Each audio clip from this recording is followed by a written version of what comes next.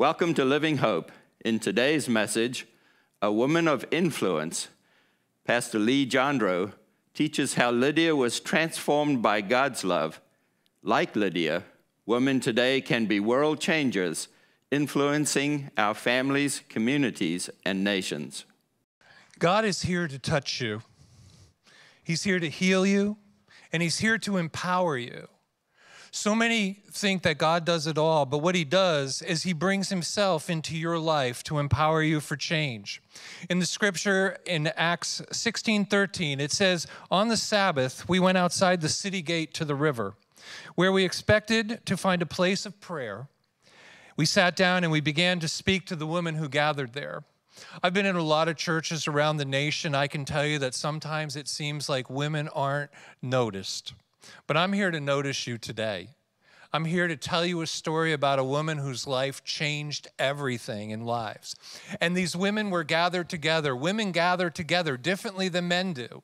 They gather together, and this is where that Luke writes that they were found. They were found by the side of the river. There is a river of God that flows through you. It says, out of your bellies will flow rivers of living water. And in that river, God is doing something mighty in your life. And so they were by the river, and he continues on in verse 14. It says, one of those listening was a woman from the city of Thyatira named Lydia, a dealer in purple cloth. She was a worshiper of God, and the Lord opened her heart to respond to Paul's message. One of the greatest things that I tell people is people are seeking out spirituality. Are you going to be the one that opens the door to them?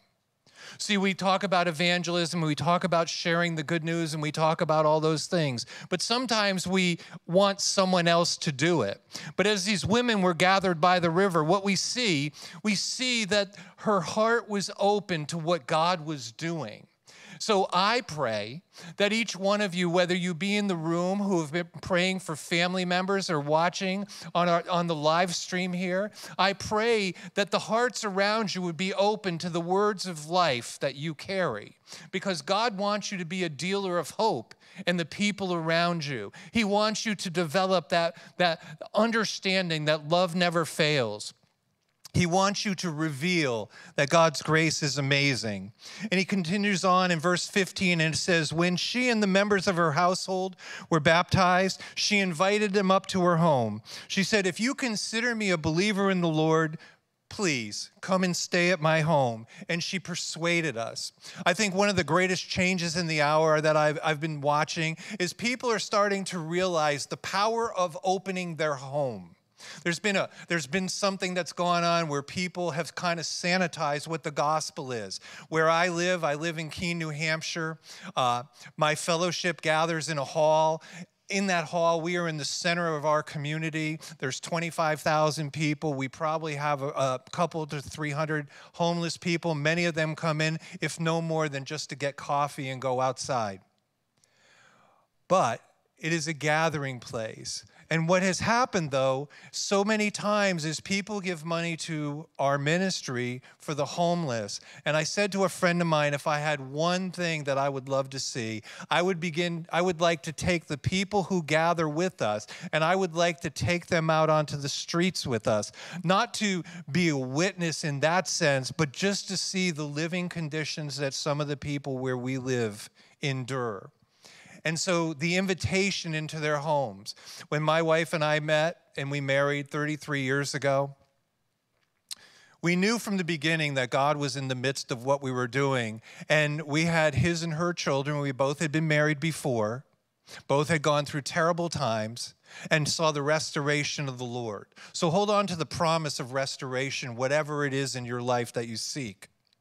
And we made the decision that our house was going to be a place where people could come. We had a fairly large house. She had 2 children. I had 3 children. We had the his and hers, no ours. And then God began to bring men and women who were broken in their spirit. At one point, we had 3 men who had come out of prison. They lived with us. People said, how can you have ex-cons live with you? I said, everybody has a past. Everybody has a history. And if someone's going to hold my history against me, they may not be able to walk into my future. So if someone's holding your past against you, I break that off of your life this morning. I declare that you have been made free and freedom has been given to you. And your past, like Paul talks about in the book of Revelation, is like written on a white rock in the heavenlies. You are a different person, a new creation, it tells us in the book of Corinthians. Once you were this, but now you are this. And what this is powerful. And so continues on and says, come and stay at my house. And she persuaded us. Women, you are persuaders. You have the ability to persuade, not through manipulation and guile, but there is something in you that has the ability to bring persuasion into the house. You are oftentimes the one that others meet before they ever walk through the door of a church building. And you need to know and rest in the power of the Lord in that. Because he's doing something mighty. He's not just doing it in your families, but he's doing that in the people that live around you. And so Lydia, she was a powerful woman of faith. Women, I just declare that you are powerful women of faith. Powerful women of faith. Faith is not like the muscle kind of thing, but you have been given the gift of faith and the utilization of that to see people's lives changed. Perhaps it's your children. Perhaps it's a spouse. Perhaps it's a family member that's from afar, but you're calling them in. And I, like the father of the prodigal, every day I tell my wife, I go wait to see who God's bringing. Because he is truly bringing in the prodigals. But sometimes we have to open our eyes to the truth that God is doing. So she was a powerful woman of faith. And she was a businesswoman. So many women have been pushed aside in business. I'm in business. If you saw my vehicle outside, that's one of my companies. You know, I believe positive news for you. It's not just a gospel thing, it's a reality thing. There are great things that are happening in our nation, and I remind people of those things that are happening. But people in business oftentimes get to touch people that no one else touches. So if you're in business, I commend you.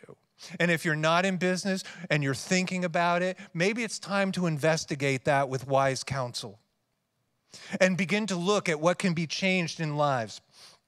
Clearly, Lydia was a woman of influence in her community and in her household. You need to begin to see yourself as a person of influence. You have the gospel. Christ in you is the hope of glory. Christ in you is the big one. He is the one that empowers you to bring change into your families. For those of you who are watching from home, even now you're catching something, you're hearing something, you're looking around the room. Maybe it's pictures on the wall of family members. You know, maybe you're scrolling through your phone right now and this is catching you because you just saw someone who you know really needs to know the love of the Lord. We pray for those people that you're looking at right now, and we declare that they're coming into the kingdom because the kingdom is not full. The kingdom is waiting. The kingdom awaits those that have not known the truth to find their identity in Christ. There has been so much identity crisis in our nation, and you know, I'm talking about in the natural, but then we see the identity theft where someone is well-meaning and godly and good, and all of a sudden it just seems they would veer off the path. We're calling those people back into the pathway of the Lord. And so the Apostle Paul and his companions, they traveled to Philippi, and they went outside the city gate, as I said, to the river, where they expected to find a place of prayer. I'm telling you, women, and I'm telling you beyond a shadow of a doubt, my wife is a prayer warrior.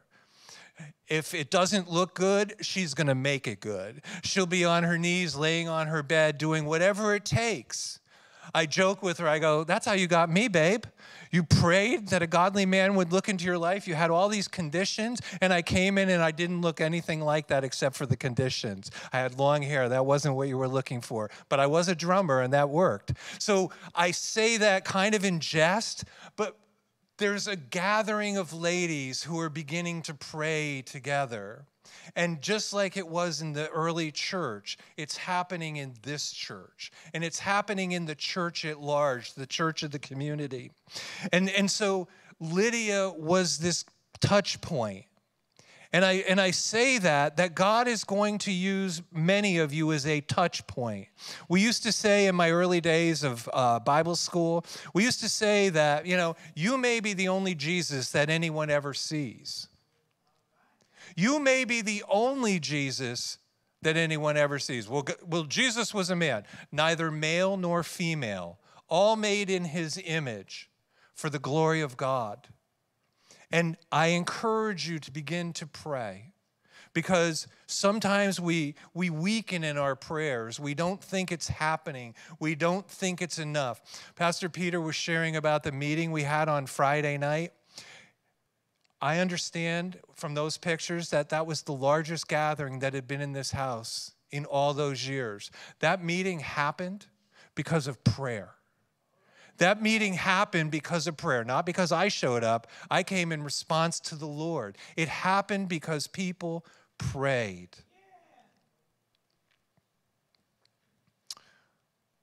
It's easy with everything that goes on in church congregations and everything we read about in the world, the economy and the this and the that. I shared earlier my testimony, and I shared about my grandson who's here, and how his mom was a single mom, and how she gave him up for adoption. And after 28 days on Mother's Day 16 years ago, she came to me and said, "Dad, I can't go through with the adoption." And my wife and her went to claim my grandson. And he lives with me. He spends on a given week anywhere from 5 to 7 days a week, because I do school with him. Because with COVID and all that happened, school is just weird for kids. And the only way we're going to help kids is to be part of their life. The Bible doesn't say that it's a chosen generations. It says it is a chosen generation. When I look around the room from the oldest to the youngest, I see not generations, but I see a generation. A generation that is going to change the world. You are a chosen generation, a royal priesthood. Priests prayed. And so it's easy to get caught up in the weeds. It's easy to open Facebook or social media and go, "Oh, that's bad, that's bad, that's bad, that's bad." And sometimes it is. One of my friends said to me, he goes, "Do you care what happens in Washington, D.C.? No, I care what happens in the community I live in. I care what goes on in my household." When we used to bring these men in that were ex-cons and people like that, and they began to work for us, they learned the ways of the Lord. Every single man that ever stayed with us over that 4-year period, and there were many, every single one of them but one went into ministry. We need people to walk with people. And so, like I say, it's easy to get caught up in the weeds. I understand. But God is clearing the way. He tells us that his light is a lamp unto our feet, a lighting of our pathway to walk with him. Pastor Peter mentioned that I was a prophetic voice. I operate in the prophetic grace. I'm excited about that. But sometimes I have to come to this place that while that's way out there, today's the day. You are the most important people on the live stream who are watching in this house. You are important because you're here. Not that other people aren't important, but you're the only people I see right now in this moment. I'm not looking at the past. I'm not looking at the future. I'm not trying. I am being. And I encourage you that the being is a powerful mode. So Lydia was a Gentile. That was weird for people.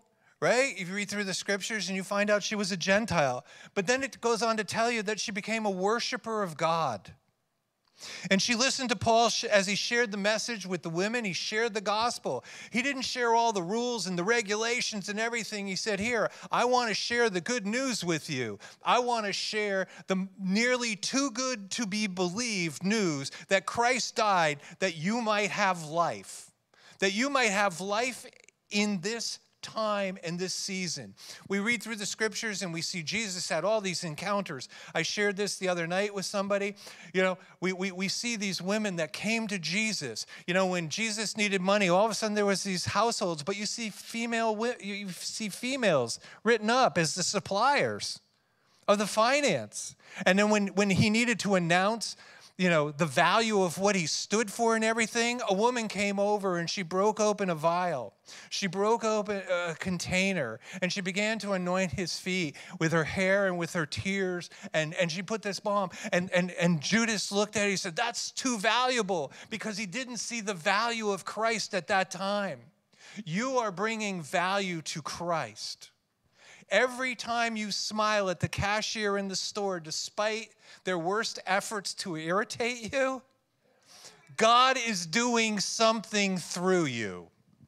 And so she listened as Paul shared the message of the too good to be believed message, and the Lord opened her heart to receive her message, his message about Jesus, and that was found in Acts 16:14.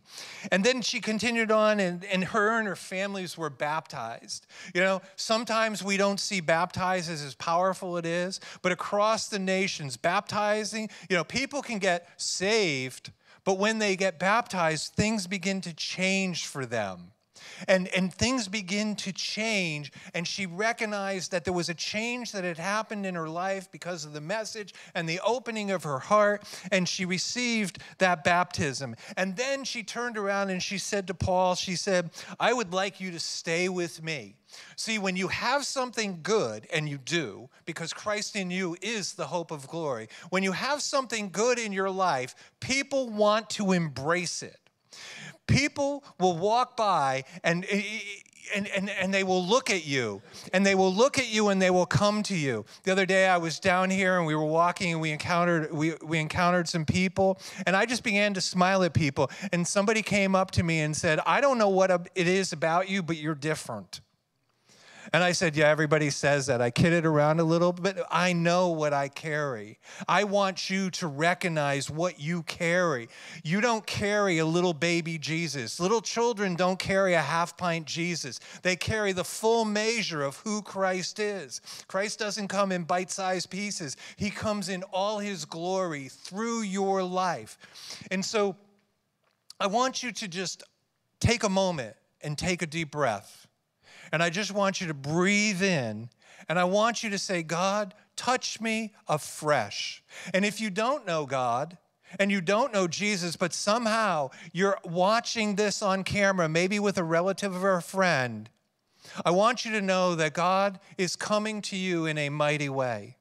I shared my testimony a little while ago about how Jesus walked up to me in a grocery store. I was not looking for Jesus. I was looking for chicken soup.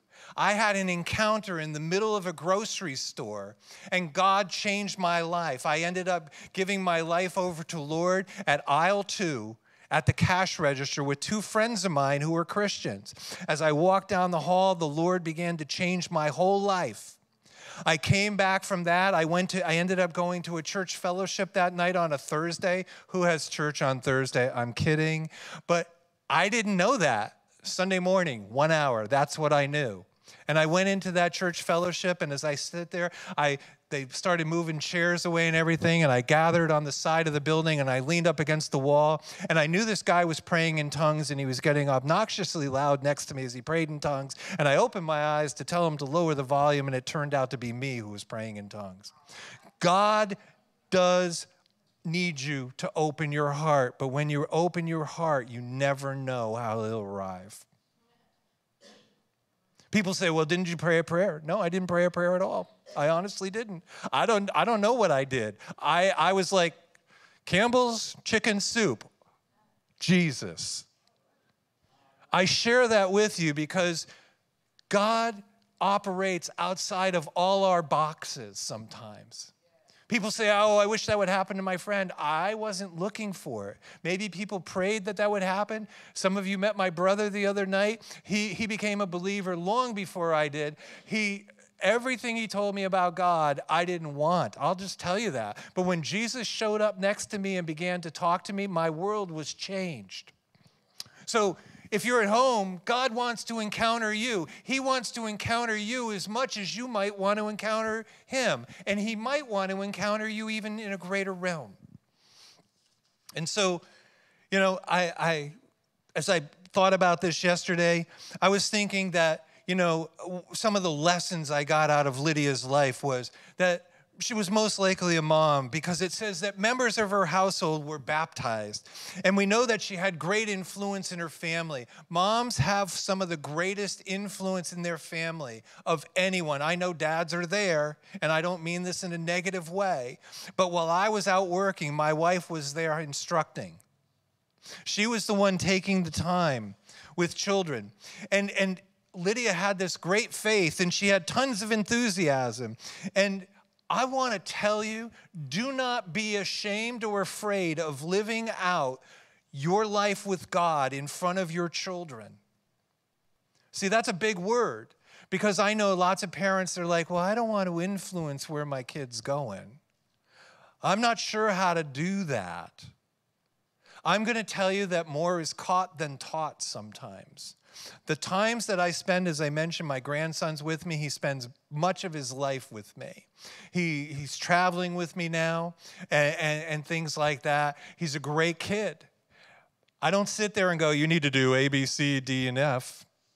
There's an E in there, I know. But I don't do it that way, because what I do is I want to model it for him.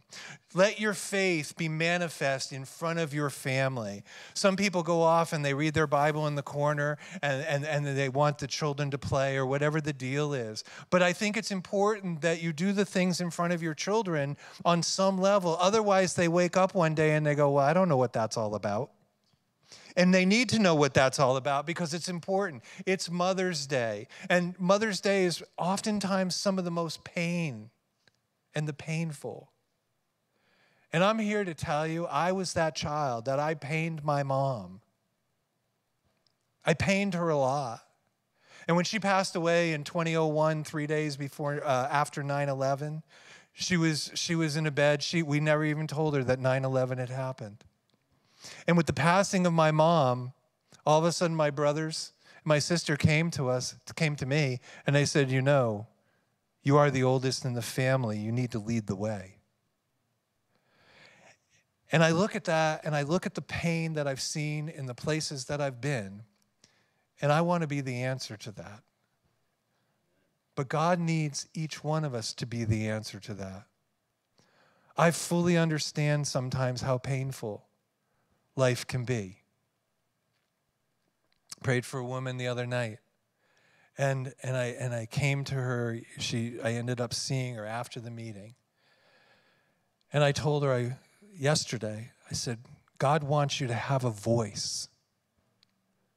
You're really good at all the things you do, but God wants to restore your voice, because the world needs the gentle side that motherhood represents in our culture. And we need to see that come forth in special ways. And so Lydia's faith, and her enthusiasm for the kingdom brought her forward, and she began to powerfully impact her family. The impact was seen as we read through the few scriptures after that things changed because of her salvation, because of her embracing the word of the Lord. And so we see that happen. And we saw her as a generous person, and we saw her as hospitable. You know, as Pastor Peter was receiving the offering, and he mentioned something about single moms. My wife was a single mom when I met her. And she understood the power of giving. And it was really, really tough. She shared a story with me one time how she felt that she was to take the last few dollars that she had and put it in an offering. And she took all that she had. And someone came up to her at the end of the service and gave her money for rent. God loves people. He's no respecter of persons, but when I see single moms, I want you to know my heart goes out to you. Because God has a plan for you. He has a plan to cause you to be an influence and a changer. My grandson, he's not really been involved with his own father. And my oldest grandson, he's never met his father. We need dads, but moms, we need you. We need you. And I want you to, and I'm going to come into this place.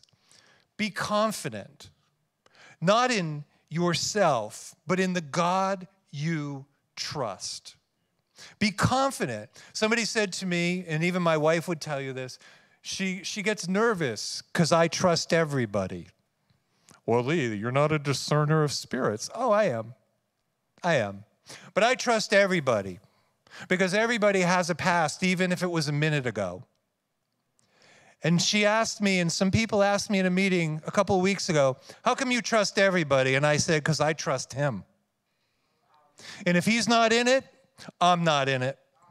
So if I can trust him, then I can trust you. So I want you to become confident in the Lord. I want you to know that he's for you and not against you, that he has nothing but love towards you. And so Lydia trusted in her conversion.